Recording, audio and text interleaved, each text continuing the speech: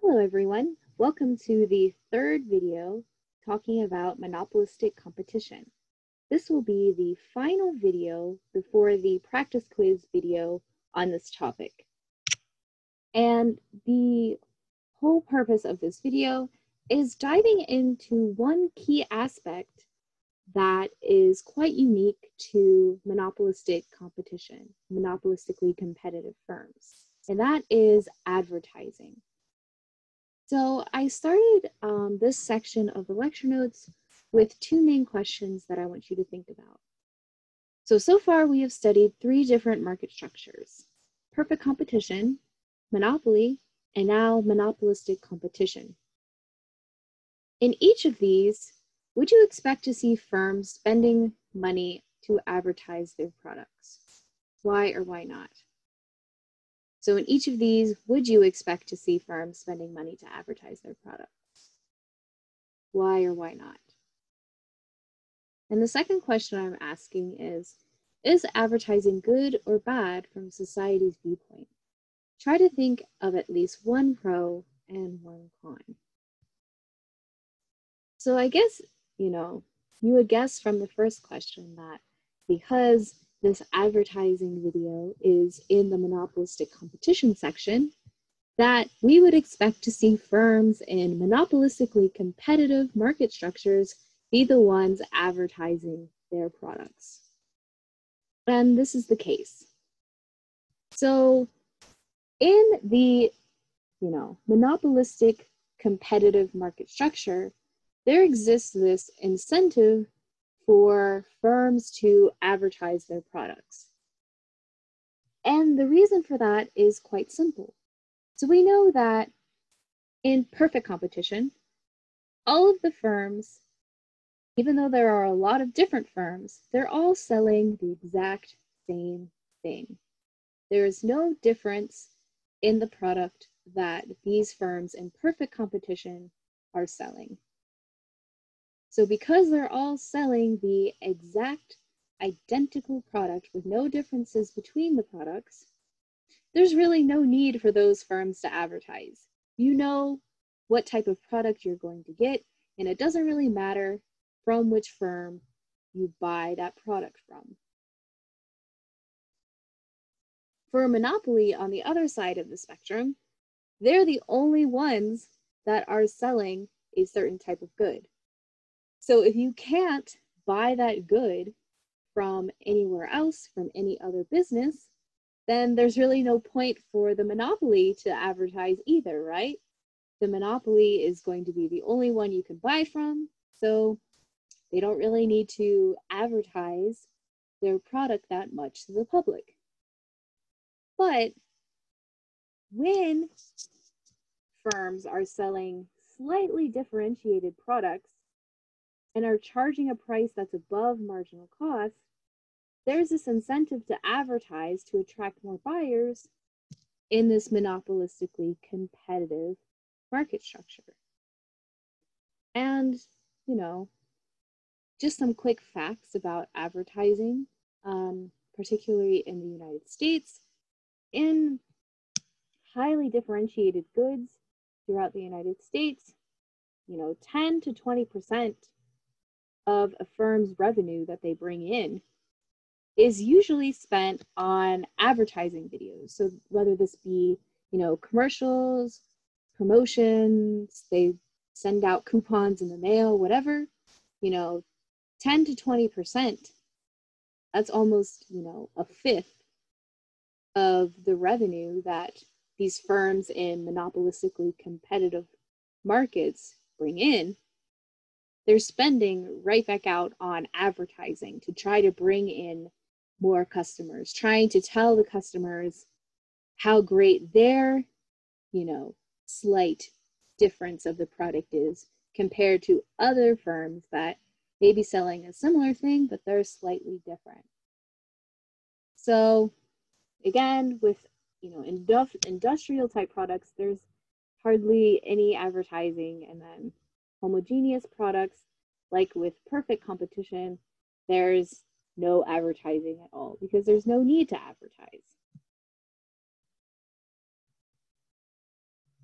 So again, in monopolistically competitive industries, product differentiation and market pricing lead naturally to the use of advertising. And the more differentiated the products are, the more advertising the firms will buy, again, to attract more customers, to kind of differentiate their brand or, the product that they're selling even more than their competitors. And there is some disagreement about the social value of advertising in general from an economist's perspective. So if you ask a marketing person about how they feel concerning advertising, you may get a very different answer than if you ask an economist about how they feel about advertising. So I'm going to go through some of the pros and the cons of advertising from an economist's point of view here. So I'm going to start with the negatives. I'm going to give you a critique of advertising from an economist's point of view. And kind of, the negative, pessimistic view of advertising is that firms can use advertising to almost manipulate people's tastes. That the commercials that different businesses show, the claims that these firms make about how great their product is compared to other brands of a similar product, it could be all just a psychological manipulation rather than actually, giving valuable information about the quality of their product. They can just be saying, our product is the greatest and you should always buy from us and never buy from anyone else. Well, how accurate, how true is that? It could just be, this manipulation tool that firms are using to attract more people to buy their certain brand of a product. So again, if firms are using advertising not to inform the customer, but to manipulate the customer, this could, create a desire for a certain brand that otherwise might not exist, or create a certain hype around a product that otherwise wouldn't have much hype around it to begin with. And if we think of advertising having this kind of manipulation effect on people rather than informing the customer about the type of product that they're selling, this could lead to an increased perception of product differentiation.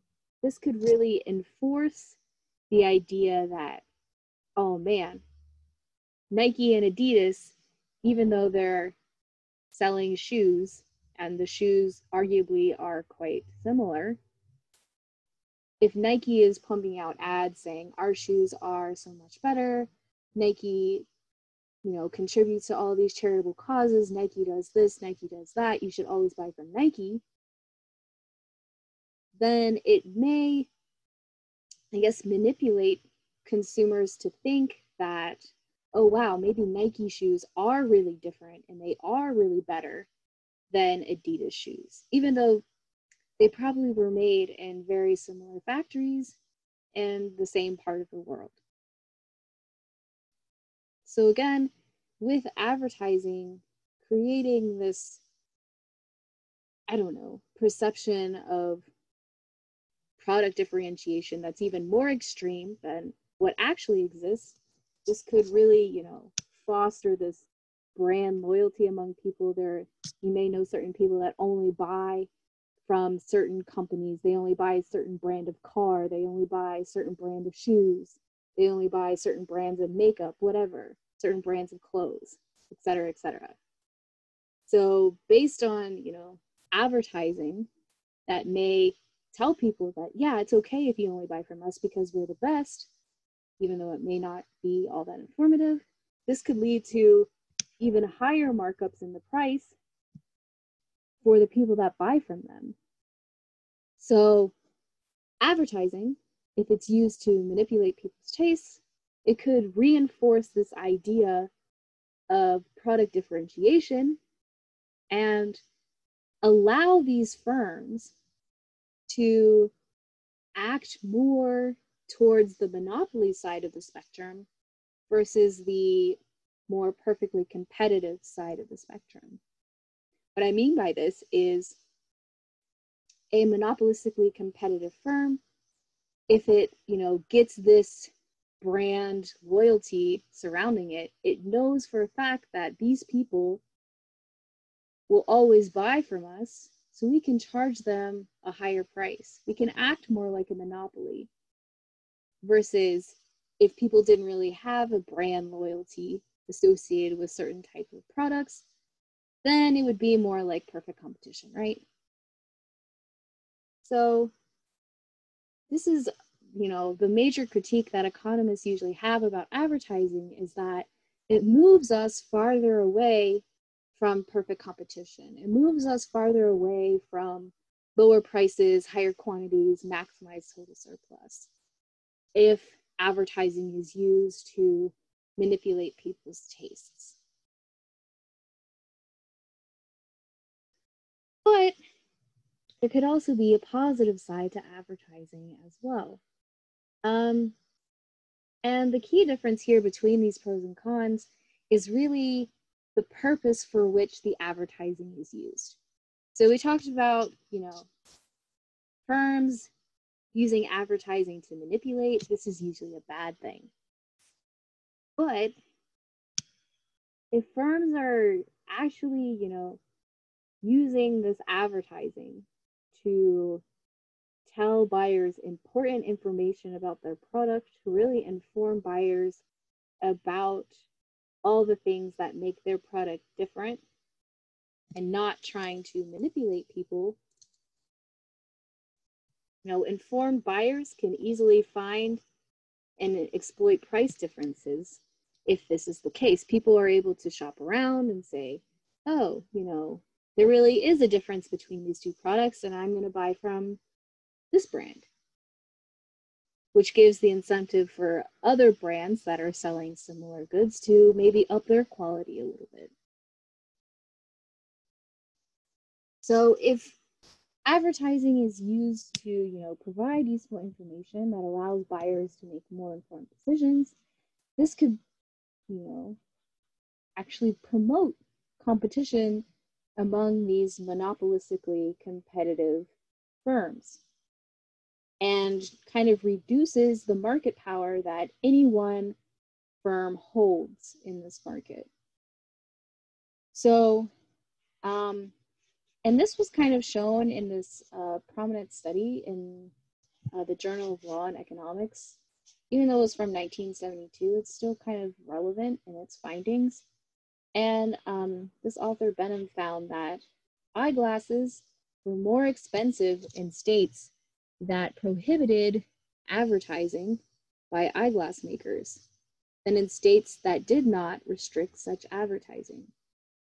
So in states that didn't allow any commercials or advertising about certain eyeglass brands, those states were having eyeglasses be more expensive than in other states that allowed eyeglass companies to advertise their brand, promote their brand. In those states where advertising was legal, eyeglasses were less expensive.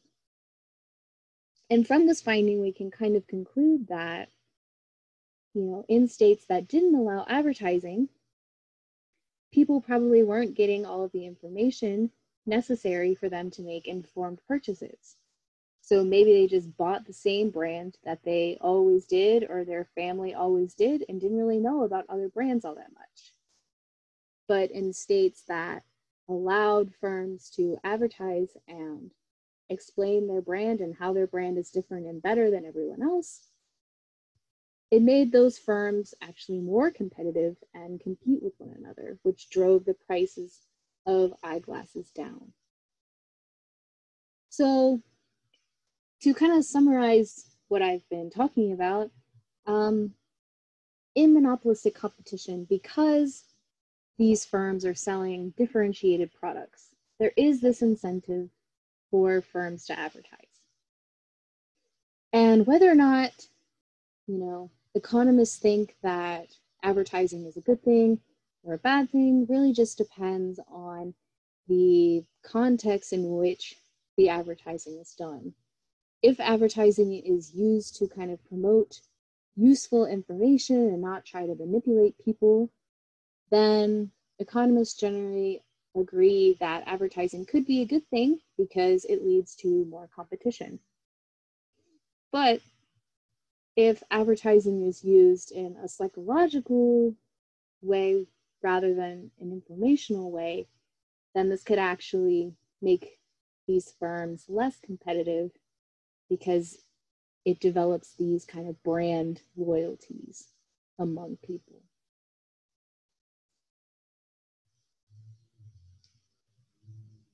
So brand names, we've already talked about that a little bit. So with this brand name stuff, this will be the final point of this video. In many markets, brand name products coexist with generic ones. So you could get, brand name macaroni and cheese, or you could get Walmart brand macaroni and cheese. And usually the brand name is sold for a higher price than the generic brand. So, and because of this, brand names are spending more on advertising to charge this higher price than the generic substitutes. And again, as with advertising, like we just talked about, there's a disagreement about the economics associated with brand names. So again, there are pros and cons associated with brand names when you ask an economist how they feel about having brand name stuff versus generic stuff. Usually the critics of the brand name stuff kind of fall under the same arguments as the critics of advertising. The brand name is just something there, and it doesn't really make the product any different than the generic brand product. So from this perspective, someone could argue that, name brand Kraft macaroni and cheese is exactly the same as Walmart brand macaroni and cheese, Great Value macaroni and cheese, but people are going to spend more money for the Kraft name on the box. And from certain economists' point of view, this is very, irrational. But again, some people could argue the flip side of that, in that the brand name Kraft sends some kind of informational signal to consumers that say, hey, maybe Kraft brand macaroni and cheese actually is better than Great Value macaroni and cheese. And, there is this incentive for these brand names to maintain this high quality signal that they've been sending about their brand. So because that brand name is on that box, Kraft has an incentive to put out a better product and not disappoint their customers. So this could lead to, better products in the long run. So this basically covers all of the information that I wanted you guys to learn about monopolistic competition. In the next video, you'll be going through the practice quiz that I made up for monopolistic competition, and it's going to be, very similar to the Monopoly practice quiz video. I'll give you guys some questions about the videos we've watched so far and give you the answers to those questions once you have taken the time to try to answer them yourself.